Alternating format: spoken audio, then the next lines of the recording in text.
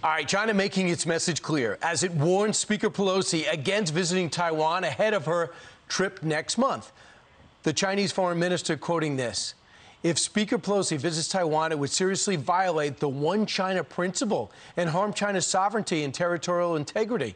Pelosi would be the highest-ranking U.S. lawmaker to visit Taiwan since her predecessor as Speaker.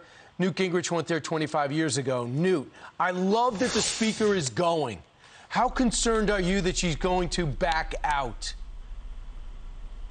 Well, she has to make her own decision, and I'm sure the State Department is panic-stricken and begging her not to do it, because the State Department normally is into appeasing our enemies. But I would just say that when we went 25 years ago, and I'm the highest-ranking American ever to go to Taiwan, we actually went to China. And the Chinese Communists had invited me to give speeches in Beijing and Shanghai. And then we told them, that's terrific. And by the way, we're going to go to Taiwan. And they said, you can't do that.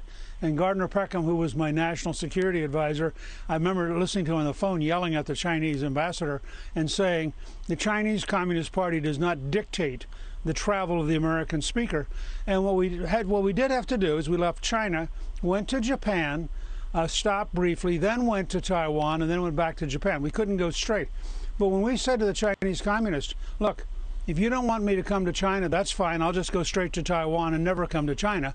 They suddenly said, oh, no, we don't mean that, but it will hurt our feelings. But, Mr. Speaker, they're a lot more belligerent now, and our Defense Department is warning her against it.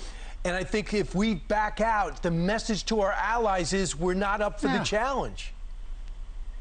Look, it's exactly the kind of confusion that enabled Putin to mislead himself about Ukraine. We need to be very, very clear, and this is part of why I went. We had a lot of tension in '96, '97, and President Clinton and I collaborated in trying to send very strong signals, including putting American aircraft carriers in the Taiwan Strait. So I would say she absolutely has to go now. She cannot allow the Chinese Communist dictatorship to think that it can bully an American Speaker of the House.